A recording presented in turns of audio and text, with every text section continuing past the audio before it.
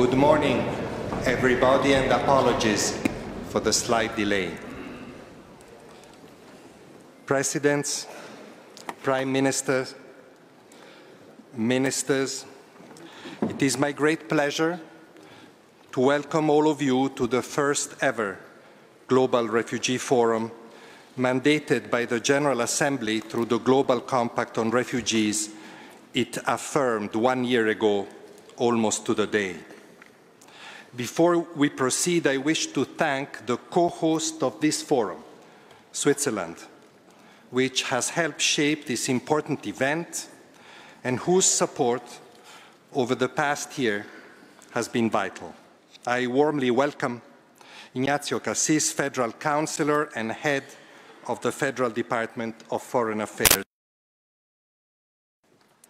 The co-conveners of the forum, Costa Rica, Turkey, Pakistan, Ethiopia, and Germany, have all been at the forefront of major refugee crises in recent years and have helped mobilize support for the objectives that underpin the Global Compact on Refugees.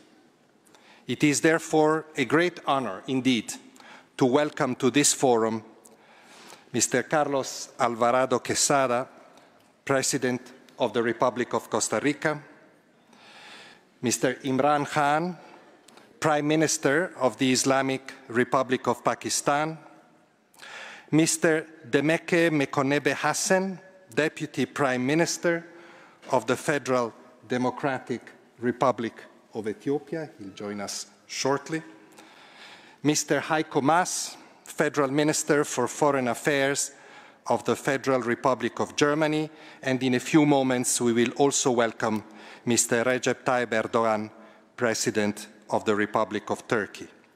Please join me in welcoming all of them, thanking them for the strong leadership that they have demonstrated.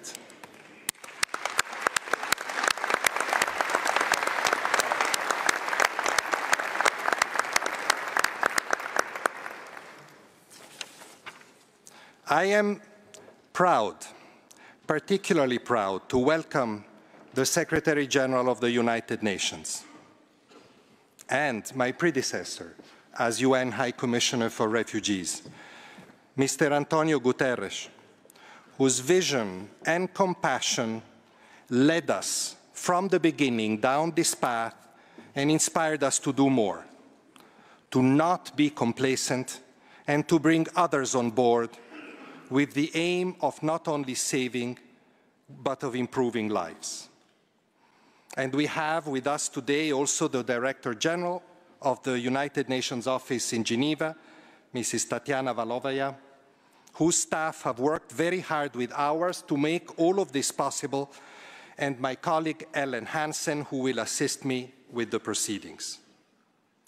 After we have heard from our guests here with me on the podium, we will hear from other key stakeholders, including the private sector, who have made important contributions towards the objectives of the Global Compact under a session entitled Broadening the Base. We expect this session to conclude by lunchtime, and after lunch we will start with our plenary debate on burden and responsibility sharing with a panel looking at solutions. The plenary debate proper will start right after the panel, and speakers will be given the floor in accordance with the list of speakers kept by UNHCR's Secretariat. And later in the afternoon, we'll have another panel on comprehensive responses in action, after which we will resume and conclude for today the speakers list to resume tomorrow. Distinguished delegates, ladies and gentlemen, allow me to recall that the overarching objectives of the Global Refugee Forum are to announce bold and new measures to ease the pressure on host countries, enhance refugee self-reliance, expand access to third country solutions, and support conditions in countries of origin for the return of refugees in safety and dignity. Given the short time frame that we will have to accommodate a long list of important speakers, we would be grateful if you could focus your statements to the extent possible on the pledges and contributions that you will be making. And with this in mind, let's get started. First of all, I would like to invite the co-host of the forum, Federal Councillor Cassis, to launch this morning's opening session. The floor is yours.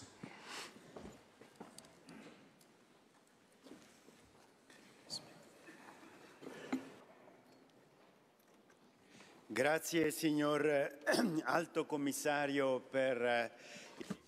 Thank you, High Commissioner for Refugees, Filippo Grandi. General, Mr. Secretary General Antonio Guterres,